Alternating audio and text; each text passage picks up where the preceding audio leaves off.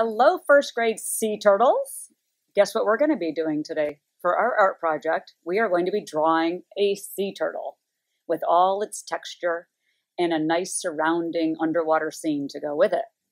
So this video has two parts.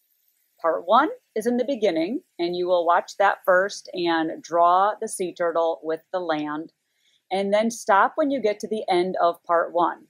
It'll say so right in the video.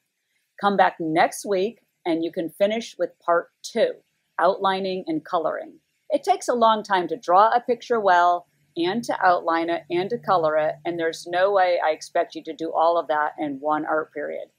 Our art classes usually took 2 or 3 periods sometimes to finish a particular project. So take your time and don't rush. You can show it to me when you're all finished with part 2. I can't wait to see your sea turtles. I bet they're gonna be awesome. Have fun. Today's lesson has 3 learning goals. I can use lines in my drawings, I can use movement in my drawings, and I can use texture in my drawings. Let's talk about texture. We're going to be drawing a sea turtle today, and they are full of texture. Texture is the word that means how something feels. So to show texture in a drawing, we need to repeat lines and shapes, usually small lines and small shapes repeated very close together will create a texture. In this case, it's going to be a scaly texture. This is a photo of a sea turtle, and this is a piece of art of the same sea turtle. Notice how the artists can be very creative with the colors that they use and the backgrounds. This picture is showing movement. They used lines and repeated them to show that the water was moving and flowing. We're going to be using some of these pictures I've been showing you to get ideas for our scene. Our seaweed, the coral, the other fish in the background, the sea turtle and the land. Let's start with the drawing of the sea turtle. The first thing I'm going to do is look at this particular one and see if I can draw the same shape for the shell and the arms and the legs. So basically you're going to draw an egg on your paper. From the wide end of the egg, we'll make a neck and a head. My little turtle has sort of like a beak there for its mouth. And then the shell had a ring around the edge. I'm going to try to repeat that for my drawing. Inside that ring, I'm going to draw lines that repeat all the way around the edge. You may notice that the front 2 flippers are much longer than the back, and they curve away from the head towards the back end. Take a look at the texture. I'm going to try to do that next.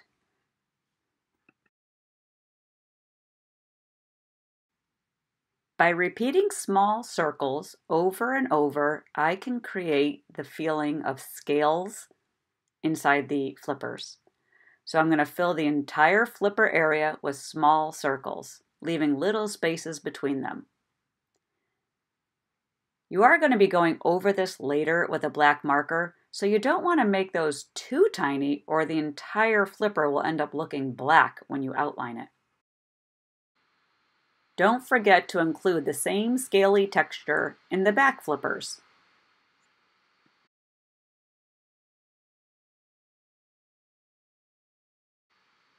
Next, I'm going to fill the center of the shell with a series of curved lines, almost like hills going around the edge of the oval. In the center, I'll just add 2 more curved lines, and voila, it's done. I think I should have a few scales on the neck also, so it matches the flippers. Now it's our turn to try to create movement in our picture, and we're going to use lines to make it look like the sea turtle is swimming quickly through the water, creating some motion behind him. Try that on your paper now. It's time to create some land or rocks or plants and coral into our scene. So let's draw now on our paper underneath the sea turtle a bumpy line to be like a hill, underwater hill, with another one behind it, and perhaps a third behind that. Now we're creating some distance. Now let's go back and look at some of the previous pictures. Check out the seaweed on this one. I'm going to try to repeat that seaweed right up here on the top of my hill. I'm drawing very skinny, pointy seaweed that's all connected at the same spot on the bottom, and some of them are much longer than others. It makes it look like it's flowing. This is another plant I'd like to include in my picture. So I'm going to go down here and make a little hill and then try to draw that same shape with something like this. But there was some overlapping, so there were pieces behind, farther away. I'll add those now. There, good enough. Notice the brightly colored sea plants. I'm going to try to repeat some of those over here. Little openings at the top. A little cluster like that. And maybe something different over here. When I color this in, I can make them very brightly colored. There's all sorts of different coral and sea plants at the bottom of the ocean floor. And they can be quite colorful. There's a little rock, a tall rock I'll put with some bumpy texture on it. I remember that picture also had some distant fish. Far away, in the distance, without much detail, there were little shapes of fish swimming through the water. I'll add some of those to my picture. It's good to get ideas from other pictures as long as we don't copy them exactly. This is going to be a distant sea turtle, looking small because it's far away and not much detail. What else can I add? Maybe a larger fish in front of the hill with a fin. And how about an eel? I love to draw eels. They're sort of like snakes with fins on their backs. There's the fin. Add some lines to it. Let's get creative. Maybe I can make an opening in one of my land structures where the eels can swim through the hole. Here's the tail, and then it disappears behind the land and possibly will pop out the other side up at the top here. There we go. This is fun. I can't wait to see what you add to your picture. This is a great stopping point for today. We've drawn everything in. If you want to add some extra critters to your scene, you can stop on this page and choose some of these things to add to your background. Let's come back next week and do the outlining and the coloring.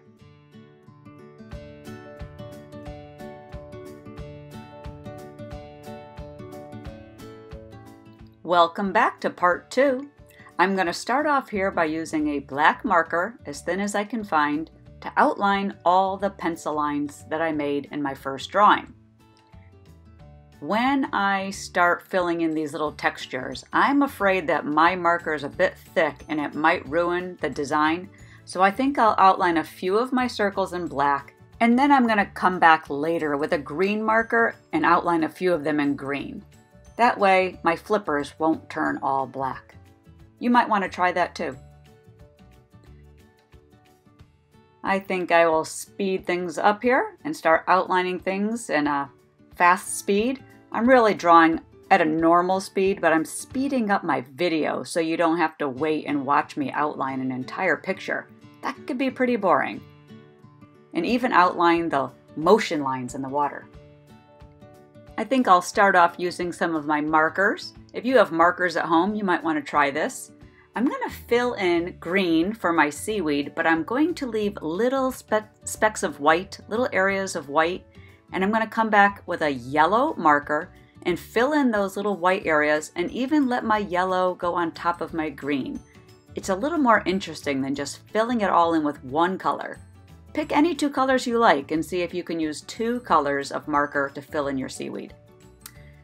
I'll come down here and fill this yellow first, but then I'm going to get a brown marker and try to put textured dots all over it so it looks like it has a holy, bumpy, grainy texture. just like that. Use whatever colors you like for coloring in your coral and your sea plants. But just remember, you're going to be using a color for the land, so whatever color you plan on using for your sand or your ground, you're not going to want to use that color for your plants or they won't show up. You need to have contrast or differences. I'm going to come and take a yellow marker now and fill in all the little white spots like I did on the seaweed.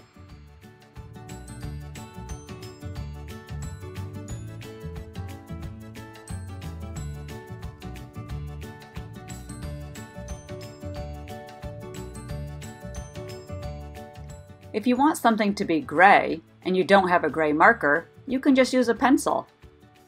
A regular pencil, rubbed in solidly like this, will make it turn gray.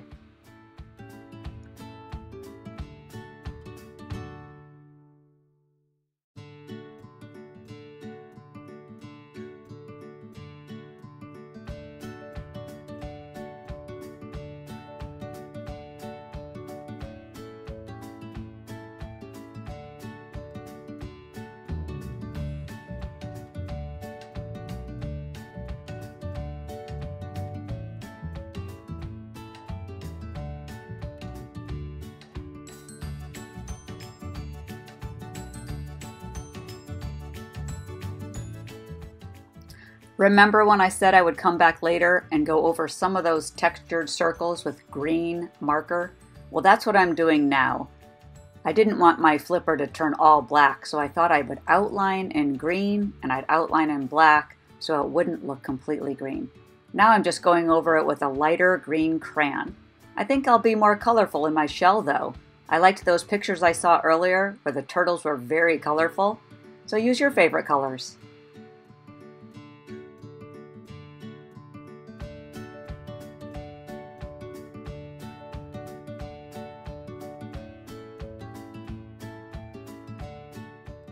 I'm going to color in my 3 grounds with 3 different things. One will be brown marker, one will be brown crayon, and one will be orange crayon. So they all have a slightly different look.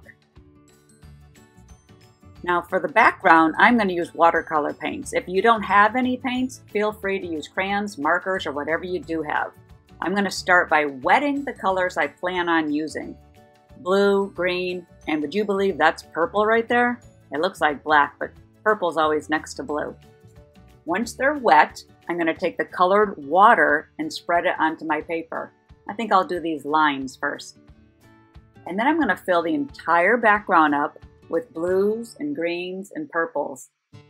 Add plenty of water because if you don't, it'll get super dark and it might ruin the picture.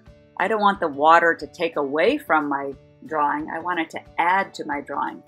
So I keep mixing and blending water with green, blue, and purple. It's making a teal or an aqua color. And just take your time and fill in the entire background area, all the way to the edge of the paper. I have a placemat underneath mine so I won't get any paint on my table. I'm sure your parents would appreciate it if you would put something under your papers too, even when you're using markers and crayons.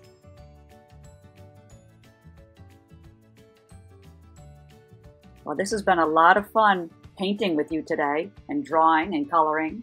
I can't wait to see how yours turn out. When you're done filling yours in with the colors, I'd love you to take a picture of it and send it to me on Teams. I'm really enjoying seeing all of your hard work. There, I'm going to let mine dry now.